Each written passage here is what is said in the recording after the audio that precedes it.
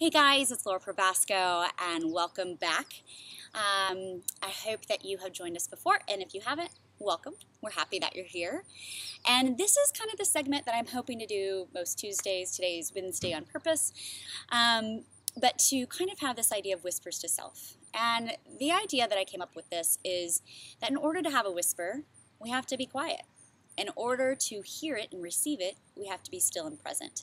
And this takes a lot of practice, and it takes a lot of doing things differently than we ever did, because we spend a lot of time numbing and we spend a lot of time protecting things, right? So today, it's about our birthday suit, right? It's about full on, no clothes, naked happening, right? We are pulling it all off, not literally. Although I should have probably done no makeup, right? But we're pulling it all off to kind of talk about a couple ideas today. And one of the reasons is this time of year I do a lot of reflection because it happens to be my birthday today. A couple of years ago, I was born screaming with lots of dimples on my booty that I didn't even care to cover at that point, right? And coming into the world raw, open, and exposed. And the other thing, of course, is it's July 4th, right? Happy birthday, America. And so we've got a couple of components of going on of this idea of birth or celebration. And so I thought I could really kind of glean on how that's important to us with the V word. No, I mean vulnerability. And the idea of vulnerability being so scary for us. And it's kind of like the naked dream that you wake up and you're in a lecture hall or you're taking that test and you realize you're completely exposed because nothing is on you. You can't grab anything. There's no books in store to put it on your parts, right? So we're completely open and exposed.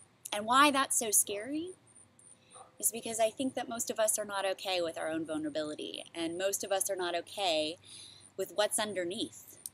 And so we don't practice it well. We don't get underneath the hood. We don't get underneath our clothes and underneath these layers and makeup that we put on and really see ourselves for raw and enjoy it. I had a really good experience this last week that I thought I could share with you guys, and that is I was with a friend and we were spending some time together, and they noticed that I knew a lot of people and I knew their stories, and I went straight to it, and they knew my stories, and there was a lot of vulnerability happening. And I have actually been super criticized for that, of asking too many questions, being too intrigued by people's stories, sharing too much. And so it was interesting that I think this was in a positive light of what is that? And it really made me stop to say, you know what? I don't have to stand behind being criticized for not playing the game or for doing these other things the way that we're supposed to.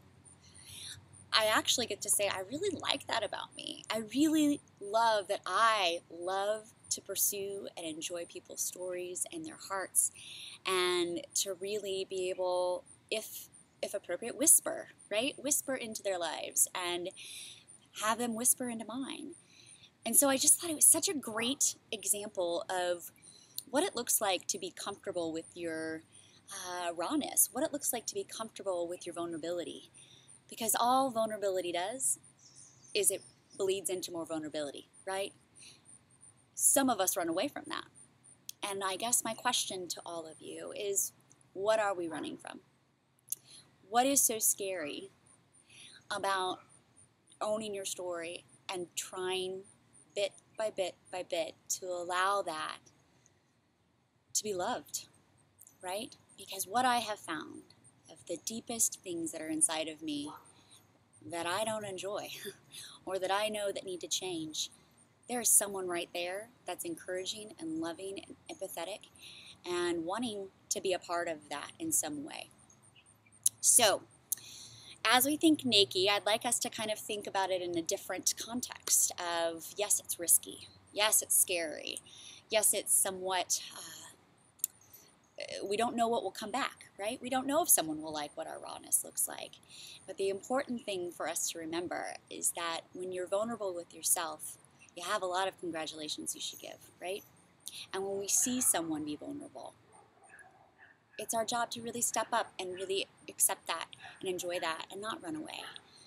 it's just a way to love each other in a different aspect. And I thought that using our birthday suits and using that biggest fear for all of us would be a good topic for this week. So, as I celebrate today, and as we all celebrate this week, I just kind of put it out there that when you're with your friends and family, see what it looks like to baby steps, right? To kind of take off a little bit of a layer, to ask a little more questions, to not be so plugged in to social media this weekend. Maybe it's something we can do together. Okay, thank you for coming by, and remember, it's okay to be naked. Bye.